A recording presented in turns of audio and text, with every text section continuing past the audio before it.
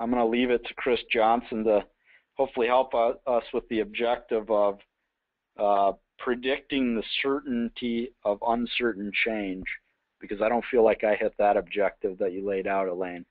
So it's up to you, Chris. Thanks. Thanks, John. I'm going to turn things over now to our last presenter, Christopher Johnson. And just as a reminder to the audience, you can type in your questions in the questions box at any point, and we will read them all at the end. Thank you so much, Elaine and John. That's a really great segue there. I am going to take, as John suggested, a different approach, and I'm going to take a familiar saying from George Santayana, of those who do not remember the past are condemned to repeat it. So what I'm going to do is, on an overarching level, I'd like to highlight or point out a common assumption that happens when we talk about things like model-based and digital project delivery. And that is, I'd like to separate the verb from the noun of this conversation. There is, on one hand, the functionality and operation of what this technology that we're referring to of BIM delivers. So there's the functionality and operation portion of it. And then there's also the form and the processes which embody or are used to deliver that.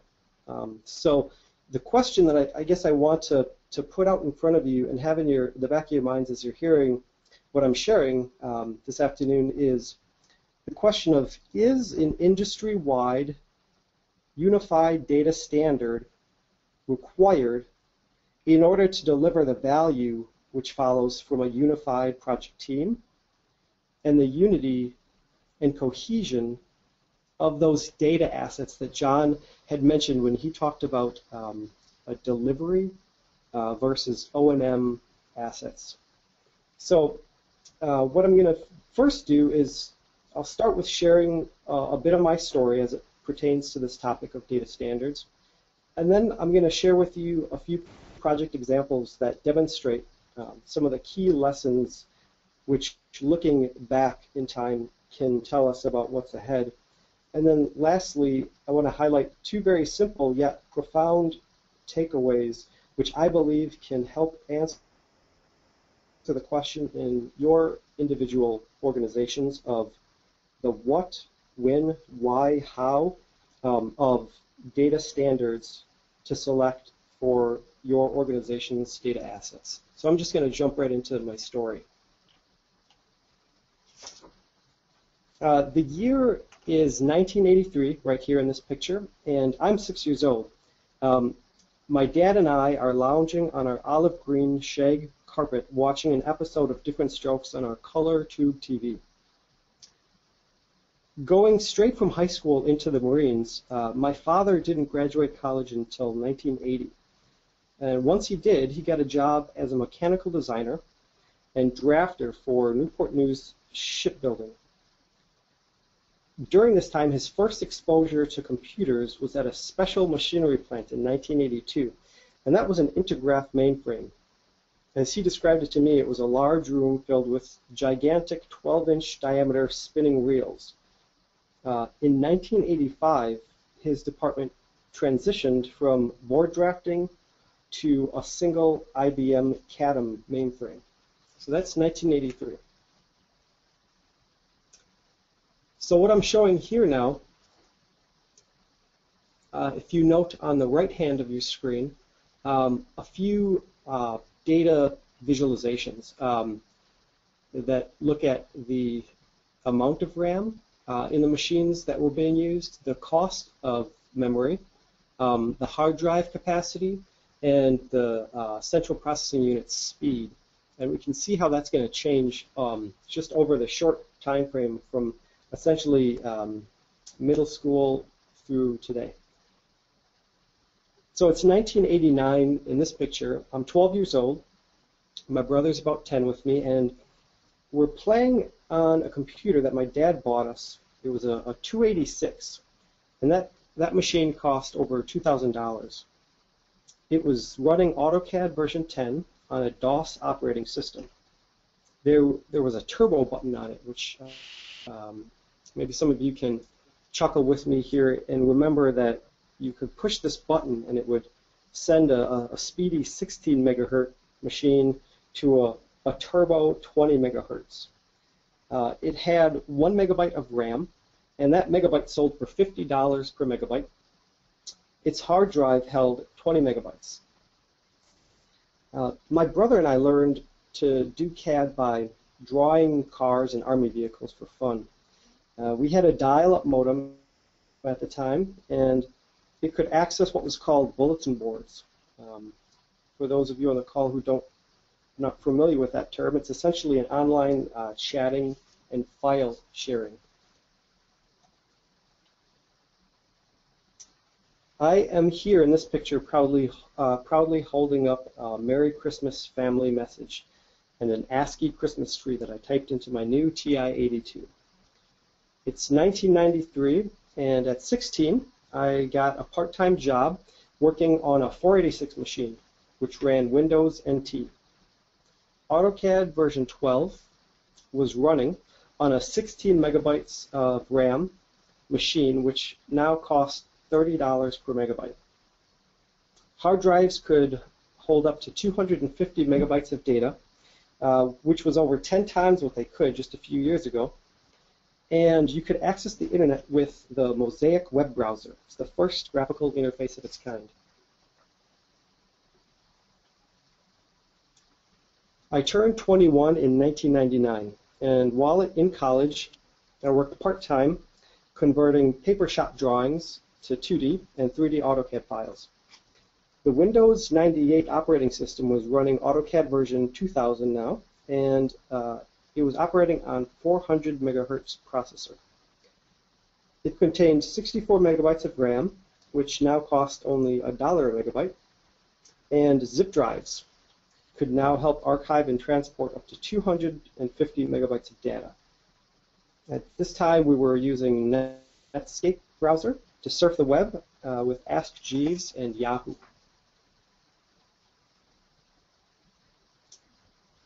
In 2001, that's when I earned my BS in mechanical engineering, and being in the successful rock band Jacob Stone, as I'm sure everybody's aware of, I decided to stay in the CAD technology path so I wouldn't get too tied down with a ME career. So I needed to keep touring. I transitioned from working primarily in AutoCAD 2000 on a mechanical to a MicroStation version 7 on civil work. Our Windows 2000 machines now held a 1 gigahertz CPU, which had 128 megabytes of RAM, which cost 50 cents per megabyte now, and it stored 20 gigabytes internally. This was a screamer, and we could now store 700 megabytes on rewritable CDs. This added capacity really came in handy to save our 2D design files that could contain up to 4 billion units in its design plane and 256 levels. I was now Googling the web to find printers because I needed to find a printer capable of printing the 11 by 17 copies of the deliverable plan set. In order to print this, it cost us $7,000 at the time to print one set of deliverables.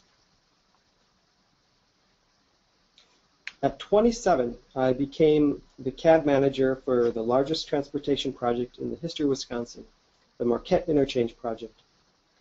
We upgraded to Windows XP and underwent the enormous task of transitioning tens of thousands of design files from V7 to V8. Many people were not happy, despite the fact that we had 512 megabytes of RAM in 3 gigahertz machines with USB ports and nearly limitless levels and design plane. I remember feeling quite empowered when I convinced my project manager to fund a 1 gigabyte USB drive to transport files between project offices. That little 1 gigahertz or 1 gigabyte USB stick cost $70 at the time. Now you can find them for free at exhibit booths. Thankfully, our printing process and expenses have gone down since we only had to print one of the 5,000 page plan sets. And that was thanks to the awesome new PDF submittal process, which is super high tech at the time. So in this picture here, I'm standing next to the cumulative set of all of the different legs of that, and that weighs there over 200 pounds. So by 2010, I had served as the lead technologist for the last 2 Wisconsin mega projects, and for the first time in 2010, I was asked to quote-unquote do BIM on a portion of the $2 billion I-94 North-South Corridor project. The Windows 7 update that year did cause a bit of a headache. Some of the software no longer worked on the 64-bit machines. However, 8 gigabytes of RAM, which now only cost a penny a megabyte. You know, think about that compared to $50 just several years ago. On dual 3 gigahertz processors. This was a welcome upgrade. Also, a very welcome upgrade was MicroStation V8i Select Series 2. This enabled materials, lighting, rendering, animation in a head and shoulders way better than before. I could now also export to Google Earth seamlessly, as well as easily handle reprojection between files. You know, this was something that would take days to do previously between files. Now could be done in just a few minutes. This was huge. What was also huge was the headache that some of the roadway modelers got from the newer version of InRoads being incompatible with previous versions. This meant recreating geometry and settings files. By this time now, USB, FTP, and cloud-based solutions made file transfers mostly a non-issue.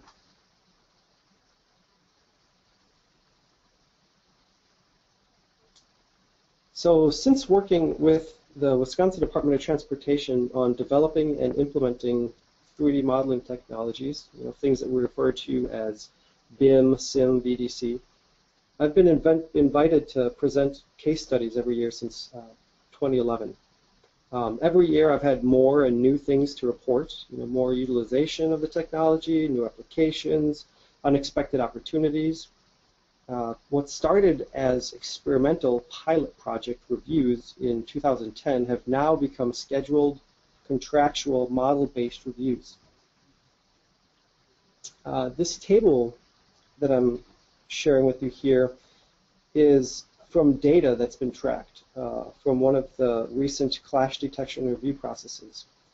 And what I'm highlighting here is a estimate of over $600,000 worth of costs that are associated with not doing these reviews. These are the costs associated with if we would not do this model-based clash detection review.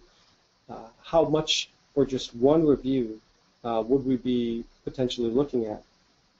And so even though this is applying to a large $200 million construction project, on the other hand, this is only one of several new practices and new standards that have been in place. So this takes us to the present, where I'm now working on the 4th very large Wisconsin project. And this project that I'm now working on is expected to be the last of its kind done in MicroStation after 25 years of WisDOT using Bentley applications.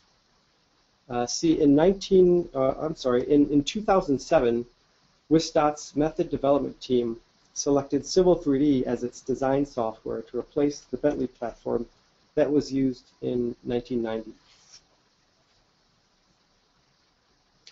Okay, so with that story time over, you know, how many of you have a story like this? How many of you are laughing as you saw these pictures and as you see these pictures before you.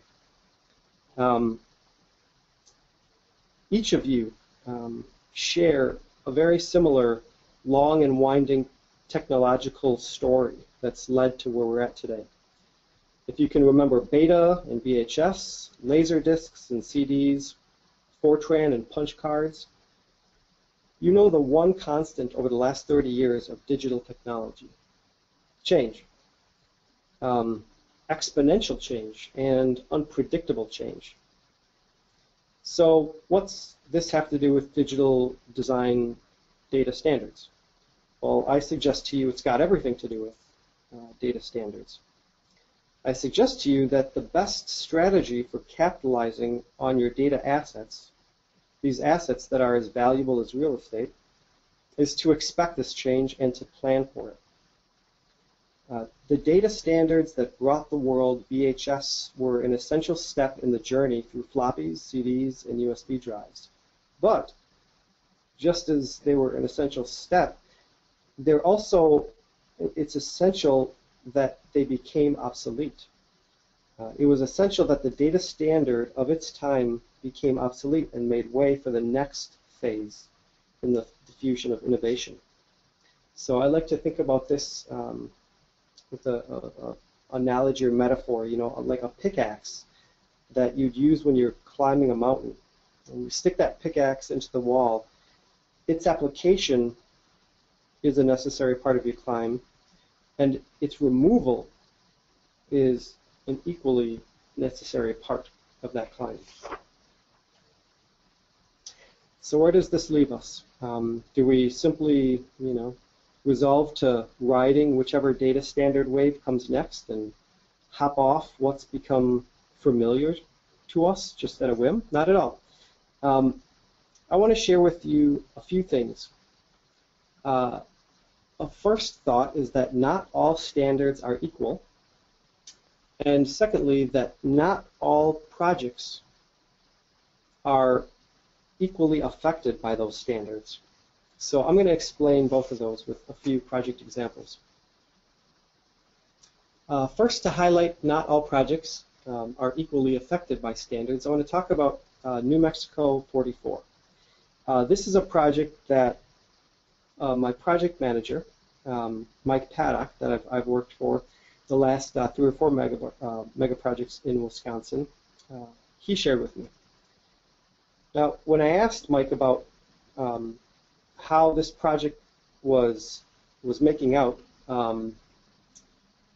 he shared with me that he couldn't tell me exactly where they were at with their performance, but they were very happy. Let me back up a step and just share with you a few key points about this project. It was a project that was done, a P3 as we call it, a public and private partnership, and it was done by a very innovative project manager with a very tight budget. The approach that the winning firm took on this project was to hire a lot of PhDs as opposed to hire a lot of pavement repairs.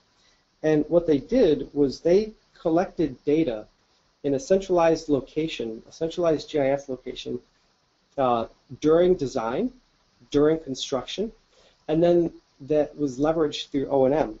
And by using predictive analyses, they were able to save such a significant amount of money as to reap the benefits within that budget.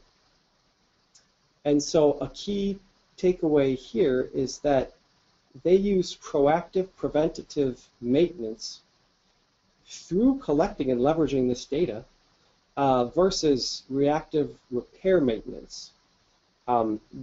That's what I was referring to when I mentioned that hiring PhDs to analyze the data that was collected versus hiring additional pavement repairs to fix everything.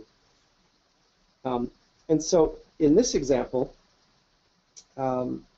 it's a case where it would matter very little what data standards we used, but it was more important that a standard was used. And one of the key characteristics here is that it had one single benefactor organization over the entire life cycle of the project. And that provided both the incentive to invest and also the means to return on that investment. The second project example that I want to share with you is from the Zoo Interchange project, a project that I've recently worked on. It's now in construction. This is a $1.7 billion interchange project. And it's a project that has been utilizing portions of what the BIM or SIM technology has to offer, primarily in clash detection. And so I want to share with you just one very interesting workflow example from design construction. So what you're looking at here in this picture is a screen capture of one of the staged SIM model deliverables. As you can see, it contains existing ground. It contains existing facilities such as utilities, as well as then all of the proposed features that are part of the project. You can see some existing right-of-way that's shown, proposed bridges, roadway. Now, one of the facets to delivering this was that there was a team that was just responsible for QCing and to check and to deliver a very highly accurate and high quality AMG, automated machine grading surface, in order to be delivered to the contractors on the job. Now, I'm going to share with you here on the bottom of your screen a little snippet of how that workflow went. It's kind of convoluted, as you can see, and complicated. What started with data in a 2D DGM file.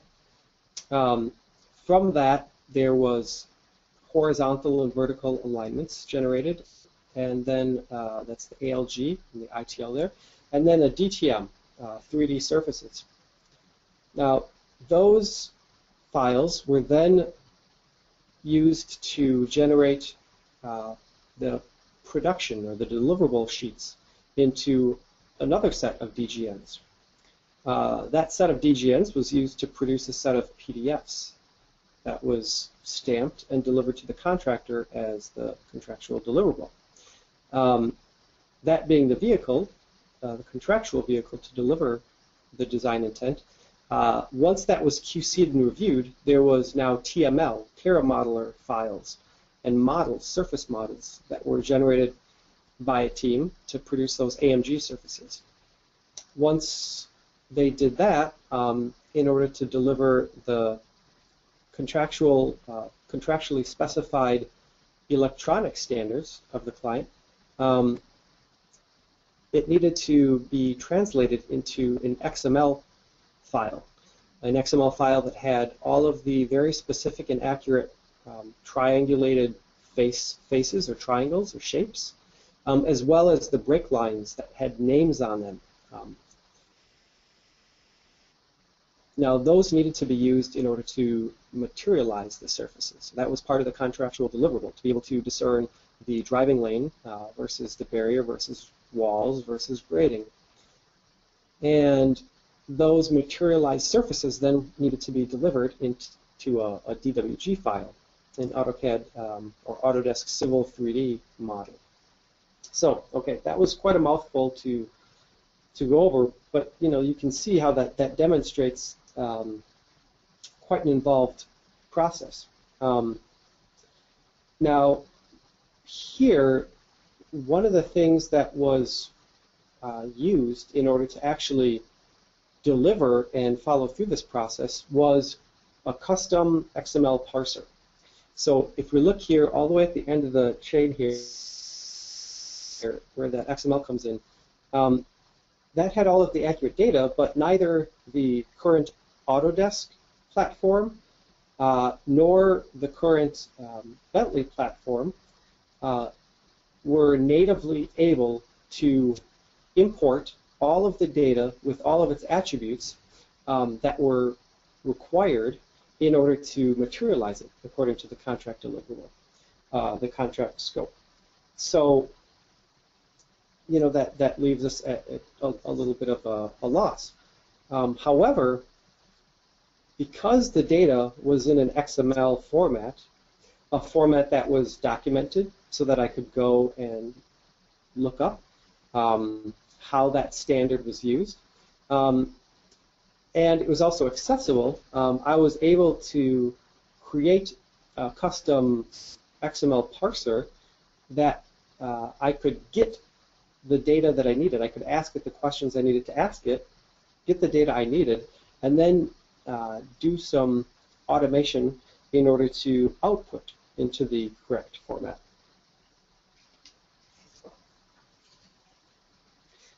So what I'd like to do is highlight two important conclusions that I've drawn from both these project examples as well as many, many others throughout the last 15 years of my career. The first being in removing familiar standards. This is going to be uncomfortable because all of the data standards that are currently used by your entire design team, when removing standards, it you know, by its very nature, is going to be disruptive and be uncomfortable. However, you know, not taking the next step in order to put in the data standards required to hold the yet unknown, more robust data is extremely important in order for your assets to continue to carry forward and continue to be leveraged and return value. And connected to this, it's, you know, if you wait for definitive proof of the ROI, if you've waited long enough for that, you'll be left behind, because it is only by taking some risk and doing something in your organizations to leverage data that's currently not being leveraged. It's only by taking those risks moving forward that you'll be able to realize the benefit.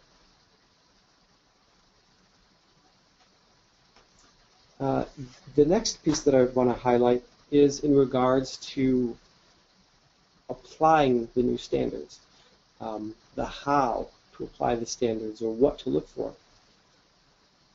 And so, you know, if there's anything that we can learn from what I've shared, it's to expect obsolescence. And then I want to propose to you a few things about selecting your standards, and I'm calling this a performance-based specification for standards. The first is that it's documented. Perhaps even if it's not open source, at the very least, if the data standard that you select to house your data assets, if it's documented, that gives everybody in all the stakeholders in the project, private and public, as you know, this includes academia and other folks who would add to the conversation of more robust ways to leverage the data. If it's not documented, it hamstrings all of our ability to know what's there. Secondly, it's got to be accessible. So proprietary data structures, proprietary data formats really get in the way of accessing data 5, 10, 20 years down the road, where you cannot find licenses or find even versions of the software that were used to initially author that data. In order for it to be accessible, means being able to carry it forward. And then lastly, comprehensive. And admittedly, this would have to be taken with a grain of salt, or maybe it's better to say comprehensive to what your, at least at the very least, your current expectations. So when comparing various data standards, taking into consideration one data standard's ability to house more of the data facets, attributes that you currently expect to be used, should weigh into which of those standards is going to be the best to return on that investment in the future. So with that, I'll turn it back over to Elaine. Thank you for your attention.